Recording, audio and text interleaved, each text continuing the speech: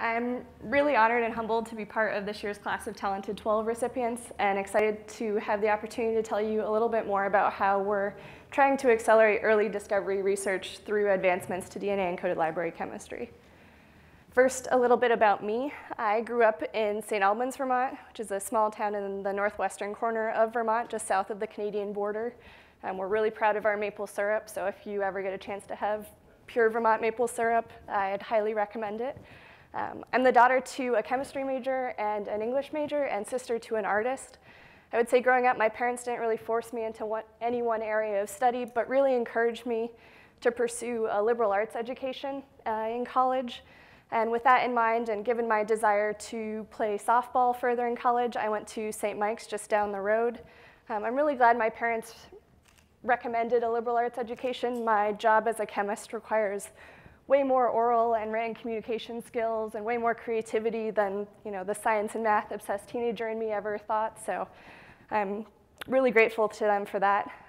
While at St. Mike's, I did 3 summers of undergrad research, one actually in physical chemistry at St. Mike's, and then 2 in organic chemistry, one at the University of Yukon as part of an REU program, and then one at the University of Utah, again, an REU program. And it was during this process that I realized I wanted to go on and work in the pharmaceutical industry, and so I pursued my PhD at Yale University, where I worked in the lab of Andrew Phillips. And while there, I initially started working on the total synthesis of natural products, and in particular focusing on tylandamide A. It's a cryptic polyketide natural product that's produced by Burkholderia thailandensis that we believe was poised to undergo an intramolecular Diels-Alder rearrangement as part of a potential signaling cascade for the bacteria. Midway through my graduate career, though, Andy moved our lab to the Broad Institute, and we had to leave all of our projects behind. And so I then switched over into the area of DNA-encoded library technology in the pursuit of a novel inhibitor for CBX7. And so as part of this process, I made, screened, and analyzed the Broad's first non-templated DNA-encoded library. And as part of this, I went to a conference around DEL technology and met a number of my now colleagues. And so when I heard they had an opportunity in their encoded library technology chemistry group, I really jumped at the opportunity, and I've been there ever since. I now lead a team of a handful of chemists that are focused on really increasing the diversity and developability of our small molecule screening hits that our colleagues in pharma use. For those that may not have heard about DNA-encoded libraries, the idea was actually first proposed back in 1992 by a pair of molecular biologists, Sidney Brenner and Richard Lerner. They hypothesized that we should be able to make libraries of small molecules that are covalently encoded by unique DNA sequences in a manner analogous to the phage display libraries they had experience with. By linking our small molecule phenotype with our DNA genotype, this would allow us to pool everything together and subject our collection to affinity selection as a single mixture of compounds. And then by using powerful molecular biology techniques of PCR amplification and high throughput sequencing, we could identify which small molecule bound to our target of interest. It's taken pharma a while to actually get this into practice, but in doing so, what it's allowed us to do is transition from a model where we have to make and individually screen millions of molecules for our corporate screening collection, and this requires large laboratories with robotics, and it takes months to kind of annotate our collections, to now being able to house and screen millions to billions to even trillions of molecules for drug discovery in a single tube, and this can be easily manipulated by a single chemist or a single biologist. We make our libraries through what's called split and pool chemistry, and we begin with a bifunctional molecule that we call our headpiece. At one end, it has an amine handle for building up our small molecule, and at the other, double-stranded DNA with a 2-base pair overhang to attach the growing DNA chain. This material gets split out for the first cycle of chemistry, and we typically operate in 96 well plates. To each well gets added a unique DNA tag that we enzymatically ligate onto the starting material, so we now have a unique DNA sequence in each well of our plate. We can then add in a unique building block to each well and attach this through a variety of different chemical reactions of choice. I will pause and say, because we're running reactions on DNA, we have to be working on water, on the benchtop, open to air. So this poses certainly a challenge in developing new chemistry that's compatible with our library synthesis. And we're also often working on the 10 nanomole scale. Once we've covalently attached our small molecule to our DNA, we can pool everything together into a single vessel without any loss of information, and then subject this pooled material to any global deprotection and purification steps that are needed. And from here, this pooled material can then be split out into a second 96 well plate for the next cycle of chemistry. And you can imagine through the power of combinatorial synthesis, if you repeat this for 3 different cycles of chemistry, each with 96 building blocks at each cycle, you can quite rapidly make a library of almost 900,000 molecules, each with their own unique DNA tag. And you can imagine if you're, say, a pharmaceutical industry, and instead of 96 building blocks, you have access to thousands or tens of thousands, you can really quickly make up libraries of billions or trillions of molecules. At GSK, we have over 100 DNA-encoded libraries in our collection in active use.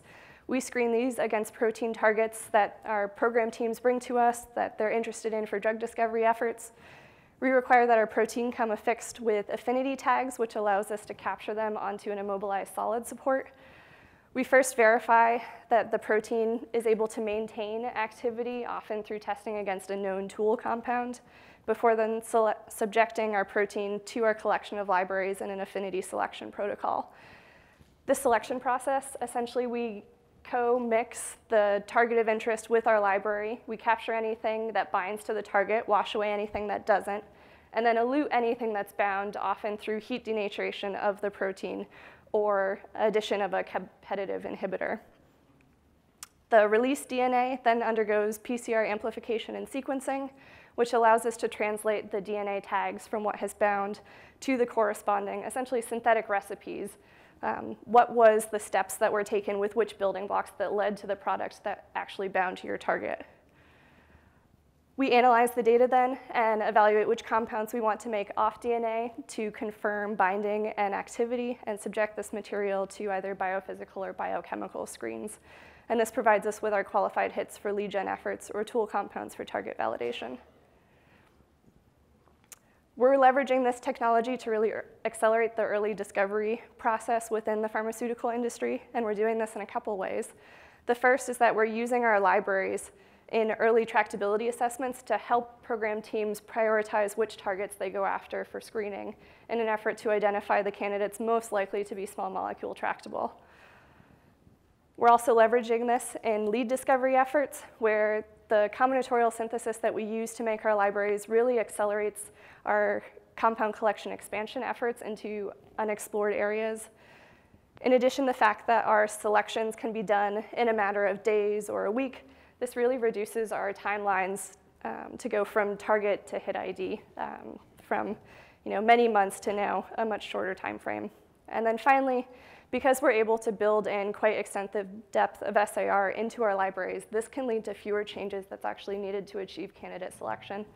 And we've seen this play out in our case of RIP1 kinase, where it took just a 2-atom change, highlighted in the ring here, to go from the exemplar ELT hit to the clinical candidate, and took fewer than 3 years to actually get the candidate selected molecule. And this molecule is now in phase 2 clinical trials against a number of different disease indications. Moving forward, my goal as a Dell chemist is to provide program teams with more superior novel chemical hits for drug discovery. And we envision doing this in a couple ways. The first is that we want to make more libraries in desired chemical space to really expand the diversity of our compound collection. And the second is that we want to shift our library distribution so that more compounds exist within desirable space to make sure that everything that we make can be developable and really move quickly through our pipeline. In practice, how we're doing this is we're expanding our collection of building blocks and scaffolds that are amenable to DNA-encoded library synthesis, and are expanding the Dell reaction toolkit so that new disconnections are possible using our existing building block sets. One area we focused on is expanding our reaction toolkit to moving beyond CSP2 couplings. If you look at the progression from more flat 2D molecules to now molecules that have greater 3D complexity, you see a corresponding increase in the binding affinity, solubility, and specificity of those molecules. And if you look at the progression of compounds from early discovery into the clinic and then those that have been approved as known drugs, we see an increased fraction of CSP3 content is correlated with increased drug viability. And so given we want our molecules to quickly progress through this pipeline, this seems like a goal that we should look to achieve. And I've highlighted on the right a few GSK drugs that have high sp3 content, as well as a handful of disconnections in orange that we'd like to be able to make in our libraries moving forward. In pursuit of this, we initiated a collaboration with Gary Molander's lab at the University of Pennsylvania to develop new photoredox-enabled CSP3 couplings in an effort to increase the sp3 content of our libraries. In particular, we worked with a really talented postdoc in James Phelan to establish our first set of on-DNA photoredox-mediated transformations. The first reaction that we went after took on-DNA aryl halides, aryl bromides, and aryl iodides, and coupled them with aliphatic amino acids and dihydropyridines, which come from aldehyde feedstocks as our radical precursors. And this allows us to generate CSP2, CSP3 cross-couplings as an alternative to the commonly used Suzuki reaction in medicinal chemistry. The other reaction we looked to implement was the alkylation of this trifluoromethyl alkene with acids, dihydropyridines, and silicates as our radical precursors to give us the alkylated gem difluoroalkene, which has been proposed to be a more metabolically stable ketone mimetic and is quite different from anything we've seen currently in our collection.